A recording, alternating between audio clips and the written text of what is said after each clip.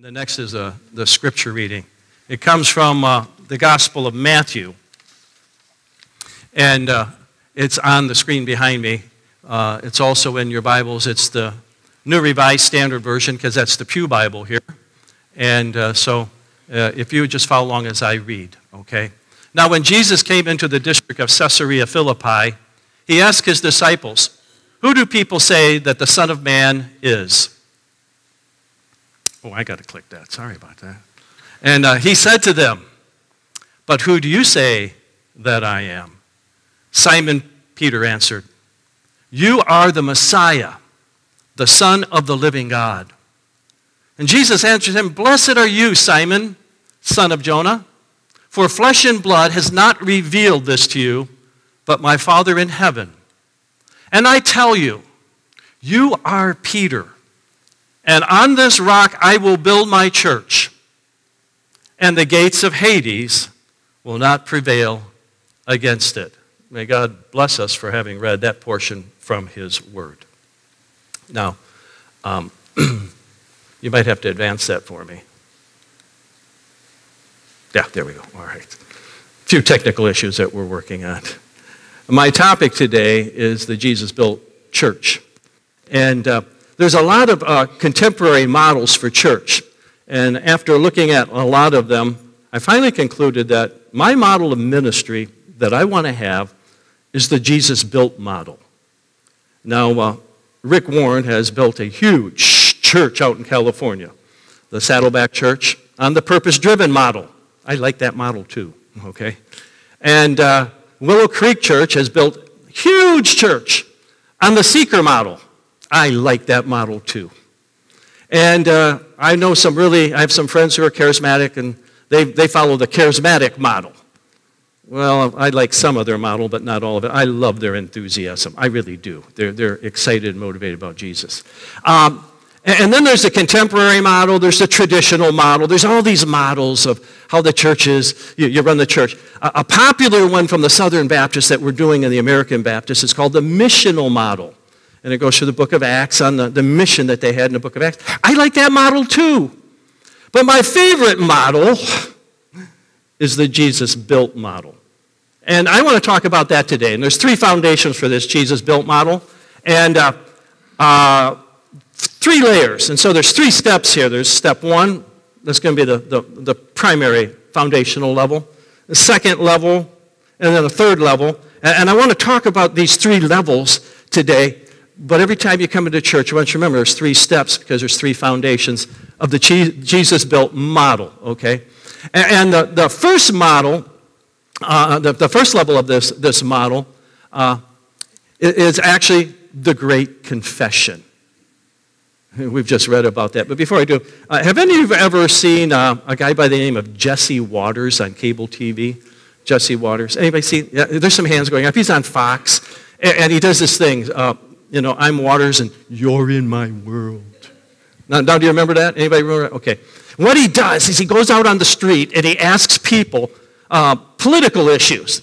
What do they know about? And it might even be like showing a picture of somebody, like President Obama, and say, "Do you know who that is?" And somebody will say, like, Martin Luther King, and say, like, how could you miss that? And he just kind of exposes, like, political disconnect of people. And he does that kind of thing. If you don't know about him, maybe you know about Jay Leno. Jay Leno?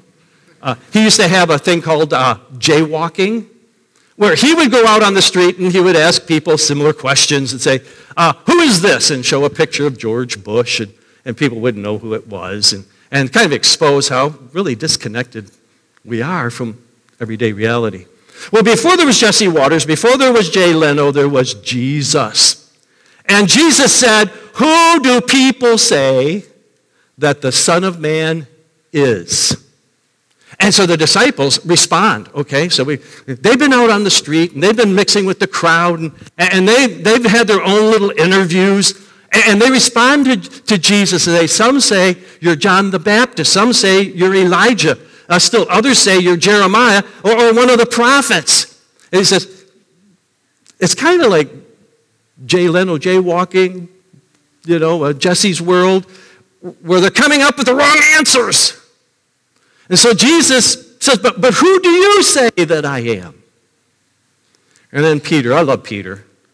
Peter speaks first, thinks later, but this time he got it right. You are the Messiah. You are the Christ. The word Messiah comes from the Hebrew, Mashiach. The word Christ comes from the Greek, Christos. Both Mashiach and Christos means anointed one. You are the anointed one of God. You've been anointed by God to bring salvation. This is, right here, the great confession of our faith. Jesus, you are the Christ. Then he adds, the Son of the living God. He's saying that Jesus, I know that you are God's Son, so you are deity. You are God come in the flesh. This is the Christmas story in a nutshell. God with us. This is the great confession. And I know it is the great confession because of what Jesus goes on to say. Blessed are you, Simon, son of Jonah. Now, if we were to put that in modern language, his name is Simon, we'd say the son of Johnson. Simon Johnson, okay? Because he's the son of Jonas. He said, blessed are you, Simon, for flesh and blood has not revealed this to you, but my Father in heaven. You did not come to this conclusion on your own. My Father was working in your heart and in your life in such a way that the Spirit removed the blinders from your eyes, and you now see for real who I am. It takes a divine work of God's grace for us to see and call upon Jesus as the Christ, the Son of the living God. Then he adds, and I tell you, you are Peter. Now, the word Peter is Petros. The word Petros means rock. Jesus had nicknamed Simon with the nickname Rock, or we'd say today, Rocky. He called him Rocky. The first time he met him in John chapter 1, it's prophetic. Jesus sees Peter, Simon, and he says, you will no more be called Simon. We're going to call you Rocky. Because he knows the day is coming when Simon is going to make the great confession, and it's upon that rock of that confession that he is going to build the church. He says, you are Peter, and on this rock, and there's a difference between Peter and the rock there. The one is Petra and the one is Petros. One's a little stone, that's you, Peter, but upon this large boulder stone rock of the confession that I am the Christ, the Son of the living God, I will build my church, and the gates of hell will not prevail against it. That is this first foundational stone you've got to confess. The Apostle Paul, in the book of Romans, said that if you confess with your mouth Jesus is Lord, and you believe in your heart that God has raised him from the dead, you will be saved. For with the heart man believes unto righteousness. When I, in my heart, believe in Jesus, the righteousness of Jesus is put to my account as my sins were put to his account. He suffered and bled and died for them, paid in full the price of them. But the moment I believe a transaction takes place, his righteousness is put to my account. It says, he that believes that righteousness is put into his account. And with the mouth, confession is made unto salvation. When you confess the Lord, you're saved. And what we have in this passage is the foundation upon which the Jesus-built church is established. That Jesus is the Christ, the Son of the living God. You accept him as your Savior. You confess him as your Savior and your Lord. Well, now the second is the great commandment. The next layer of this foundation of the Jesus-built church. When Jesus is building his church, people follow the great commandment. And from that, I want to go to the Gospel of Luke. In Luke chapter 10, verse 25, it says there was a lawyer. Verse before this said he was trying to test and trip up Jesus. And in trying to test and trip up Jesus, the lawyer stood up to test Jesus, and he said, "Teacher, what must I do to inherit eternal life?" Good question. And he said to him, "Well, what is written in the law?" You notice Jesus, when he's asked a question, he normally doesn't give the answer. He gives you an answer, a question back, so that you have to do your own self-discovery in this. And he's doing that with this young man. He says to him, "What is written in the law? What do you read?" Well, because he knows this lawyer, this attorney, is trying to trip him up, he throws back a question because of the question, and then he answers him, the lawyer does. He says, "Well, you shall love the Lord your God with all your heart, with all your soul, and with all your strength, and with all your mind, and you're to love your neighbor as yourself." Good answer. He's taken two different verses out of the Old Testament, merged them together, and this has become the great commandment. It sums up all the law and the prophets. You love the Lord your God with all your heart, with all your soul, with all your strength, with all your mind. That's God's word. And that is to impact your life in such a way that you love your neighbor as yourself. And he's answered this correctly, but the law was never given to save a life. Notice the word "all" in there.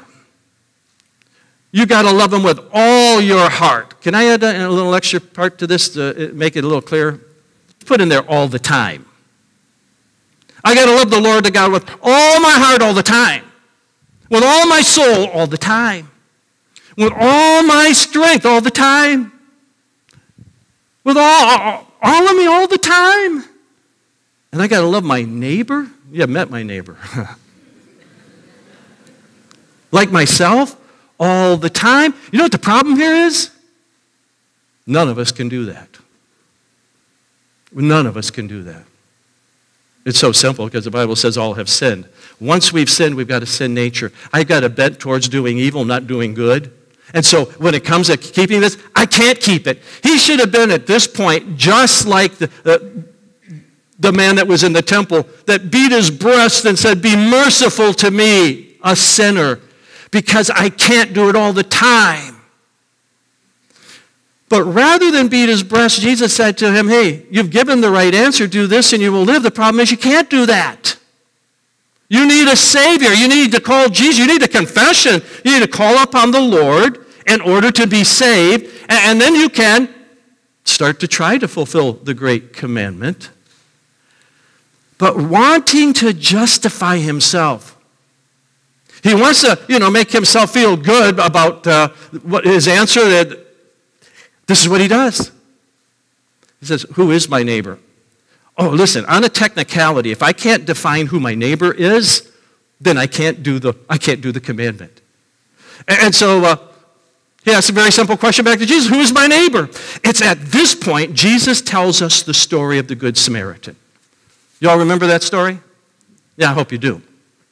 It's a story about a man that is going down from Jerusalem to Jericho. You go down. Jerusalem is always up. You always go up. No matter what direction you're at, you go up to Jerusalem. So when you leave Jerusalem, you're always going down. So he's leaving Jerusalem. He's going down to Jericho. And somehow he gets in a bad company. He gets robbed, beaten up. They take all of his possessions. He's left half dead. And then what happens next is a Levite comes by. I think it was really a priest. A priest comes by. He's also going down, which means he's been in the temple. He's going home from church, folks. And he's on his way home, and he sees this guy all beat up, and it says he passes over on the other side. But I know how this works, because I've watched people on the highway. There's an accident up ahead. You pull over, but then you slow down so you get an eyeful. I think that's what's going on here. Moved over in the lane, get a good eyeful, but didn't do anything to help the man. Next comes a Levite. The priest he did priestly service. The Levite took care of things in the temple. These are two religious people. Same thing happens, man. He just swerves out of the way, gets an eyeful. And then he tells in the story here, because he's talking to a Jewish fella, he says, "Then came a Samaritan." The Samaritan is the enemy. Jews hated Samaritans because they were not full-blooded Jews. They were very prejudicial. The Samaritan comes along, and so this immediately he doesn't like this guy. But he stops and he helps him. He pours in oil and wine. He binds up his injuries. He puts him on his donkey, and he takes him to an inn, and he tells the innkeeper, here, I'm going to give you 2 denarii so that you can pay for his keep. And however long it takes, on my way back, I'll pay whatever he still owes. And he says, which of these 3 was the man's neighbor? You see, Jesus answered the question with a question. He told the story, set up the question. He answered that. I was preaching this passage years ago at the First Baptist Church of Pontiac. And not this message, but the message on the Good Samaritan. And it was a good message. I even had a good humor point in it. I gave a joke, and everybody roared and laughed. I mean, it was a good message. And so after I had an evening service, I had to speak at as well. And so the church is up on M59, and I'd like to get there a little bit early. And I'm driving down the road, and there's this big, long line of cars backed up in the right-hand lane. I said, I know I can make it. I can get around them, go past, cut back in, and get to the church parking lot, because I want to be there a little early. So I punch it, and sure enough, as I'm driving along, I see this idiot. He's driving on a flat tire. The rubber is all mangled, and the wheel is actually, the steel rims hitting the concrete. Sparks are flying everywhere. And I whip around just in time to go right into the parking lot. I pull into the parking lot, put on my brake, I stop. I'm there a little early. I open up my Bible. I want to review what I'm going to be speaking on. Now, this morning, I've just spoken on the Good Samaritan. All of a sudden, I smell the burnt tire. I look up. The guy is pulling in the parking lot right next to me. All of a sudden, Good Samaritan hits me. So I get out of the car and I go and I say, hey man, looks like you got a flat tire. I'll give you a hand putting your spare tire on. We open it up. The trunk, no spare tire. I said, oh man, we're going to have to call a tow truck. So I decided we're going to call a tow truck. And just at that moment, my brother Dave shows up. Now Dave was going to be here today, but he had a business trip, took him away. And I was going to really put him on the spot and all that, but he's not here. Maybe next week. But he shows up, and he was a body repair man. And he comes over, and he looks at me, and he said, what's the problem? I said, well, he's got a flat tire. Duh. And he doesn't have a spare. So he looked at me and said, give him yours. I'm thinking, you give him yours. So I said, you give him yours. He said, oh, no, mine won't fit. Yours will. Give him yours. Sure enough, his lug pattern, my brother's in the car wouldn't work, but my lug pattern does. So we open up my trunk. We take my spare tire out. We put it on his car. And my brother does all this. I'm just watching. My spare tire is going to be driving. Sure enough, my spare tire was driving out of the parking lot and away as I was walking in to preach the Sunday evening message. You say, man, you were a good Samaritan. No, not really. I was a very reluctant good Samaritan. My brother Dave says to me at the end, he said, don't worry, I'll get you another one tomorrow. He said, we get all these totaled cars in. They got good spare tires. I just get you a brand new one tomorrow. You know what? I was so worried about, hey, I'm going to be driving home. I know how this works. It's Murphy's Law. I gave away my spare tire. I'm going to have a flat tire on the way home. Somebody could be passing me saying, look at the idiot. When they find out I don't have a spare tire, yeah, he's a really dumb idiot. You know how that works. But I'm telling you something. To be a neighbor, person of the great confession, I confess Jesus is the Christ, the Son of the living God. And I follow the great commandment, love my neighbor as myself. It costs me something. Cost me something. It cost the Good Samaritan 2 denarii, and we don't know how much more. I don't know if he was using cable TV at that end. If he was just racking up the bill, I don't know. But it cost you something. If you think you could be a good Samaritan. You can be a person who keeps the great commandment and say that you'll love the Lord with all your heart and worship him on Sunday. Listen to me, on the way home, you better be loving your neighbor as yourself. And that's going to cost you something. Well, the third foundation where Jesus builds the church, you start with a great confession, you strive to live the great commandment. And the third one is you pursue the Great Commission. The Great Commission. In Matthew chapter 28, talks about the resurrection of Christ. In the verses prior to verse 19, verse 18, it says, all authority is given me under heaven and upon earth. Jesus has all the authority in the world. Think about it. He's resurrected from the dead. God has given him all the authority. He can do anything he wants. It's a good thing he hadn't crucified me and raised me from the dead. Because I said, hey, Pilate, you got something coming to you. Caiaphas, you got a few things coming to you, right? I don't get even, I get ahead. You know, that kind of thing. Not so with Jesus. All authority. He can do anything that he wants. And this is what he does. He takes these 11 misfits. There were 12, but one's already hung himself, Judas. He's gone. He takes these 11 misfits, and he says, I have a plan to reach the whole world, and I'm putting it in your hands.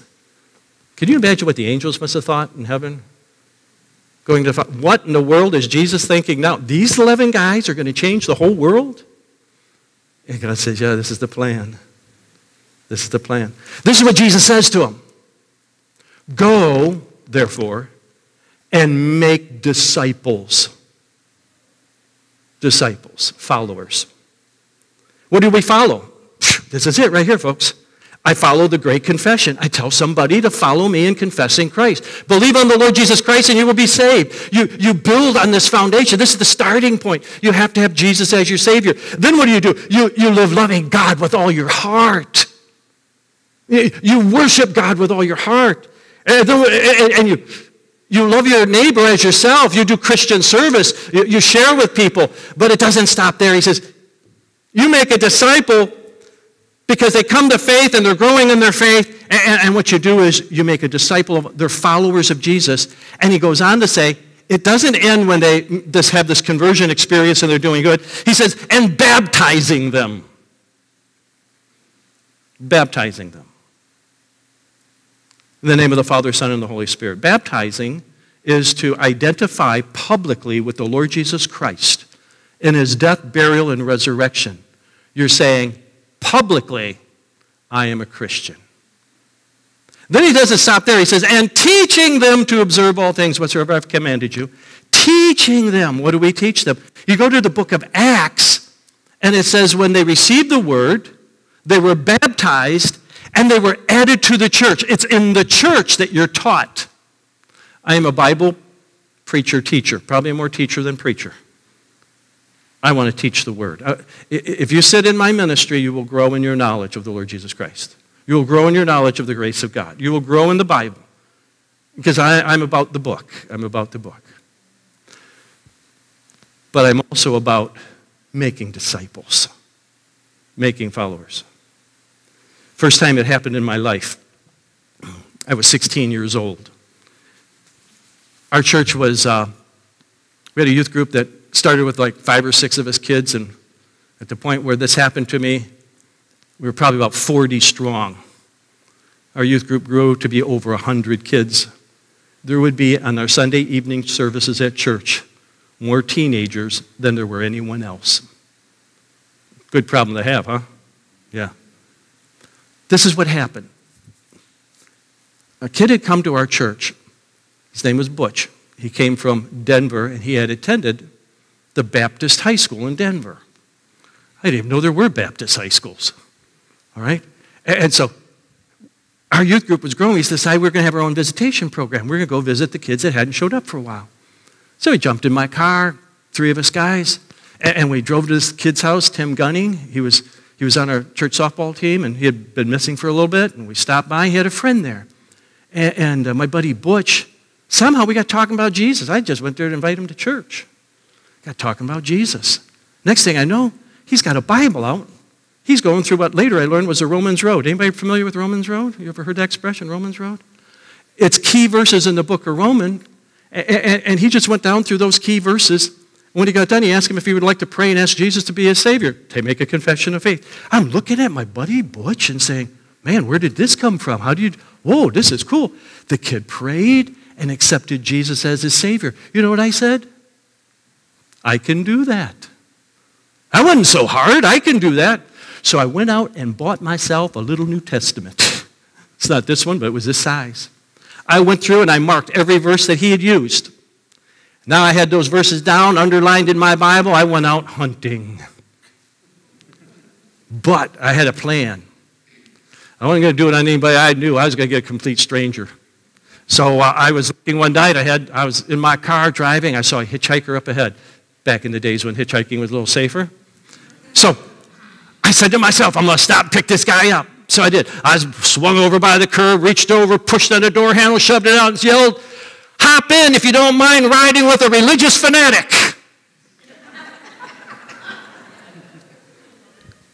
I'm expecting a total stranger. Guy gets in and says, hey, Dennis, what do you mean you're a religious fanatic? I look, and it's a friend of mine, Bill. Oh, my goodness, did my plan go wrong? So I went to plan B. I started just talking about church. I didn't go through the verses. I mean, it was like, it just threw me off track. I was derailed. So I'm talking about our youth group, what God's doing and everything. I took him right to his house because that's where he's going. I pulled in the driveway and said, hey, you ought to come to church sometime. So he hopped out and, yeah, I'll go with you sometime. And so he went in the house. Next day I was going to pick up my girlfriend at the time to take her to work.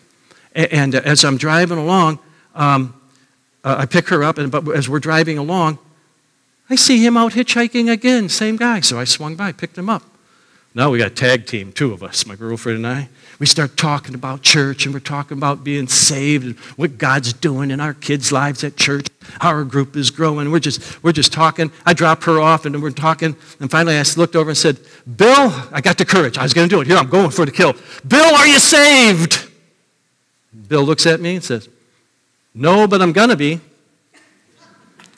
I said, you're going to be? Now, listen, I'd never expected that answer.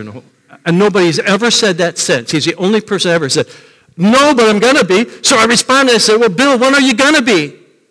He said, as soon as you tell me how. I got that Bible out, right there in the front seat of my car. He's sitting in the passenger seat. I'm sitting right there. We pull over. I'm going through the Romans Road. I'm going every verse that I'd marked up. I'm reading it and talking to him.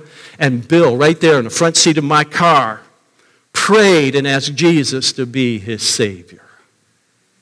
Isn't that great? Story doesn't end there. Bill goes home and tells his brother. His brother comes to youth group. Guess what? His brother gets saved. So now the two of them go home, tell their sisters. Their two sisters come to church. Guess what? The two sisters get saved. That was everybody but mom and dad. Mom and dad are a little worried because their kids are in some kind of religious fanatical cult. So they got to come to church, check this out. Guess what happens? Mom and dad get saved. Whole family gets baptized together. Isn't that great? Whole family joins church. The Great Commission. You see, the Jesus-built church is not what we do, it's what Jesus does through us. It starts with a confession of faith, who Christ is. You admit, you acknowledge, you confess, you believe that Jesus is the Christ, the Son of the living God. You pursue the great commandment to love God with all your heart, with all your soul, with all your strength, with all your mind, and to love others like you love yourself. Doesn't stop there. Till I go out and I tell people about Jesus. When we become a congregation telling people about the Lord Jesus, Jesus will build his church. And he said the gates of hell will not prevail against it. It's the only organization, only organism, only entity on earth I am guaranteed success. God doesn't promise that he's going to bless your business, but he does. I'm going to build my church. I will build my church when I plug into the Jesus-built church model. I adhere to the Great Confession, Great Commandment, and the Great Commission. I don't know if you've made that great confession. I don't know you. I trust that you have. In a moment, I'm going to give you opportunity to make the great confession. We're going to pray. Some of you say, well, I've already made it. Well, you can pray it again because it hadn't changed since the day you first made it. But if you confess with your mouth and believe in your heart that God has raised him from the dead, you'll be saved. You're on the starting layer of the foundation. Then we're going to all leave this place. And I don't know what idiot is out there riding on a flat tire that God's going to bring into your life, and you're going to have to serve him as your neighbor, as yourself. Today, this week. And all of us have to look for those God-given moments where the door is opened to tell that person about Jesus. About Jesus. About Jesus, the Great Commission. Let's pray. While heads are bowed, I want us all to pray this prayer together. Some of you, it might be the very first time. It's a prayer of confession saying that I confess you as my Savior and Lord. So pray with me.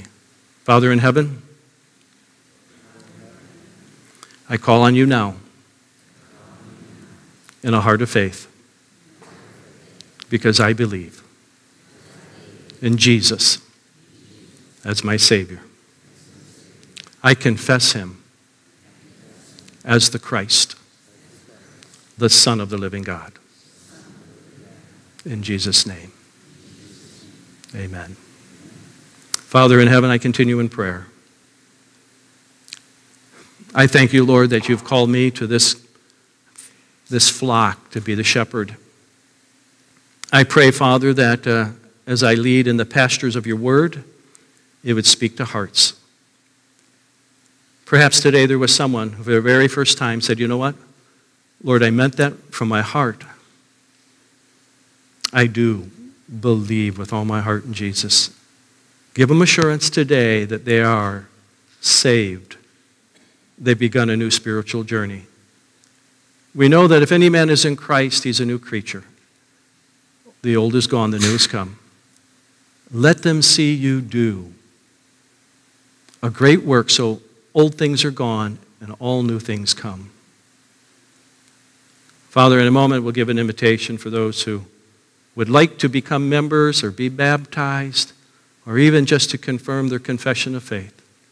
Pray that you'd move in hearts. In Jesus' name, amen.